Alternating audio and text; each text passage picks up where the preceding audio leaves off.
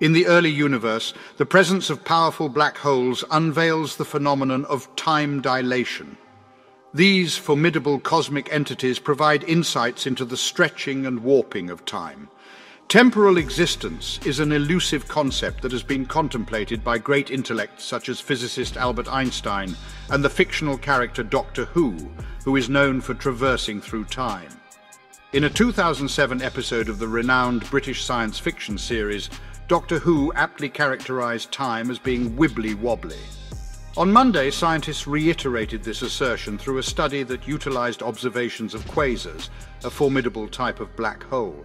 These observations were used to showcase the phenomenon known as time dilation in the early stages of the universe.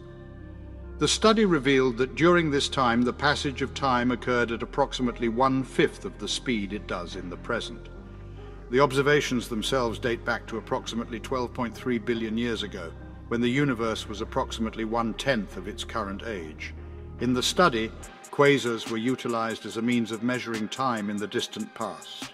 These celestial objects, known for their extraordinary luminosity, are supermassive black holes that can be millions to billions of times larger than our Sun. Typically found at the cores of galaxies, they possess an insatiable appetite for matter, drawing it in with their immense gravitational force. As a result, they emit powerful radiation, including high-energy particle jets, while a luminous disk of matter revolves around them.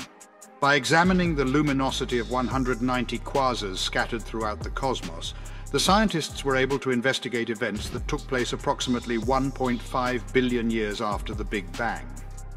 A comparison was made between the luminosity of these ancient quasars and those still present today, revealing a significant discrepancy in the rate of fluctuations occurring over a specific time frame.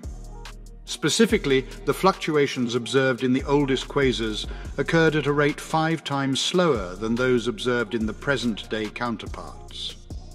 In his seminal work on the general theory of relativity, Einstein demonstrated the intrinsic connection between time and space, revealing that the universe has been continuously expanding in all directions ever since the occurrence of the Big Bang.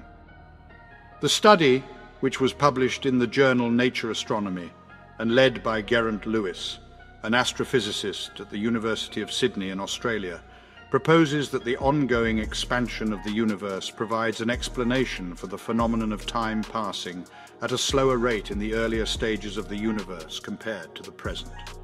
The perception of time is not altered as if it were moving at a slower pace.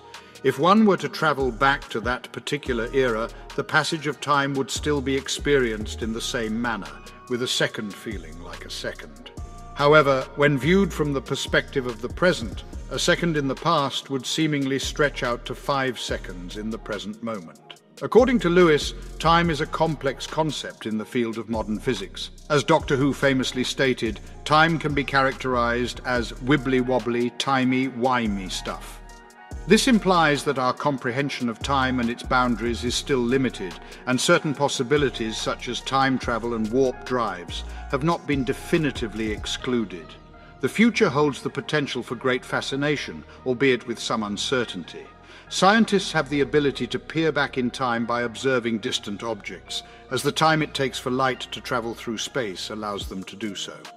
In the past, scientists have recorded instances of time dilation dating back approximately 7 billion years. These observations were made during the study of supernovas, which are stellar explosions. By already having knowledge of the duration it takes for present-day supernovas to go from bright to dim, they examined these past explosions that occurred at significant distances from Earth.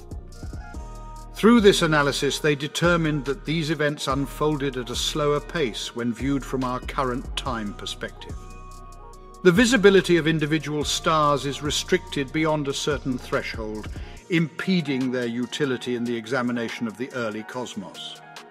Conversely, quasars emit such intense luminosity that they remain observable even in the nascent epochs of the universe. Over the course of time, the luminosity of quasars is subject to observation. This luminosity fluctuates in a cyclic manner, which is the outcome of intricate physical processes occurring within the disk of matter that revolves around a black hole at near-light velocities. This alteration in luminosity does not follow a simple pattern of brightness and fading. Rather, it resembles the volatility of the stock market, with minor fluctuations embedded within broader long-term shifts, occasionally punctuated by rapid and abrupt changes, Lewis explained. Lewis explained that the time scale of the light variations holds statistical properties that are crucial in determining the ticking rate of each quasar.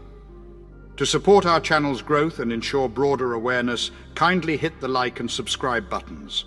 This will help us reach more individuals and disseminate valuable information. Thank you in advance.